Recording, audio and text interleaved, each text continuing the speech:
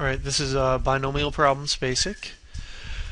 It says Anita is a fast food chain specializing in hot dogs and garlic fries, keeps track of the proportion of its customers who decide to eat in the restaurant, so it can make decisions regarding the possible construction of in-store play areas, the attendance of its mascot, Sammy, at franchise locations, and so on. Anita's reports that 48% of its customers order their food to go. If this proportion is correct, what is the probability that in a random sample of 4 customers at Anita's, exactly 3 order their food to go? So, how we go about doing this is, let me find that page. We use the binomial probability formula, which is found on page 279. So, on page 279 in your book, you will see this formula. It says, actually, I probably have it right here. Nope. Let me type in 279. That's actually how to do it on a calculator.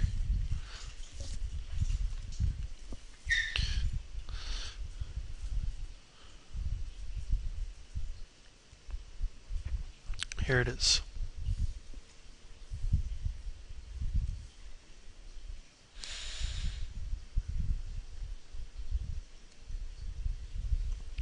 It says in a binomial experiment, the probability of exactly 8 successes in n trials is p of x, and it's found by, you'll recognize this part, isn't that the combination formula? Isn't that n choose x, and then times p of x times q of n minus x. So it's pretty straightforward.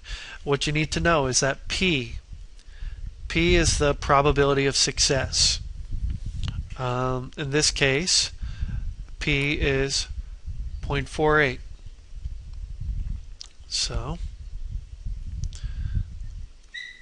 alright, 0.48. If P is 0.48, Q is the probability of failure, and it's always 1 minus P. So it's 0.52. And what does it say? It says, do n choose x. So it's n, it's the number of customers, n is the number of trials. So we have 4 customers here, and x is how many successes we have in those 4 trials. So this value, p of x, comes out to 4 choose 3 times 0.48. Notice that's being raised to the x power. So the x power is 3 times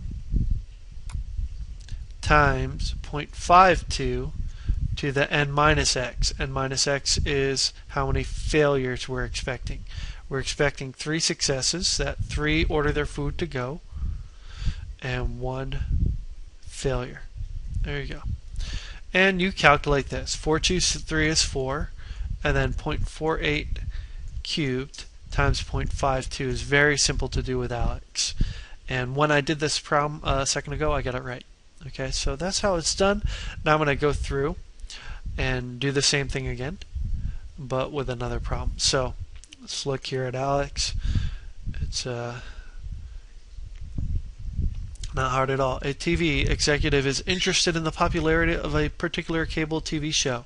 She has been told that a whopping 68% of households would be interested in tuning into a new network version of the show. If this is correct, what is the probability that all 6 of the households in her cities being monitored by the TV industry would tune in to the new show? So, assuming the 6 households constitute a random sample.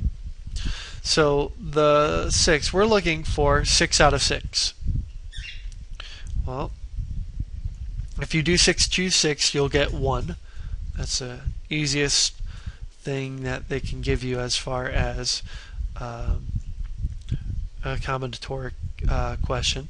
So 6 choose 6 is 1, and then you have to do that times p to the x. P is 0.68, and we want that to happen 6 times. So where's my power?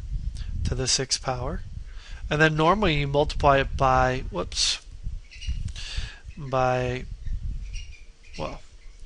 you multiply it by 0.32, which is the complementary probability, the probability of failure, to its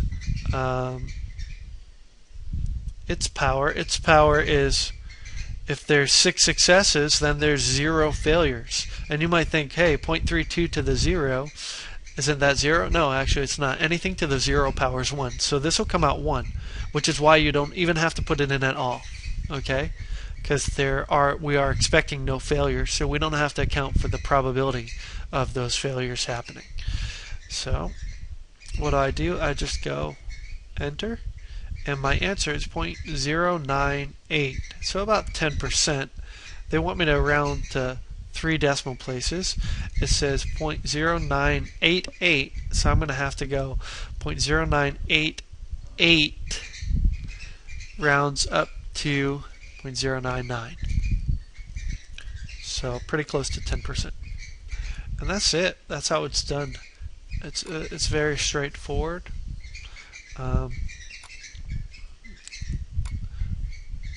It's just knowing how to use the formula. So let's look at that one last time before I cut off the video. Where's my OneNote?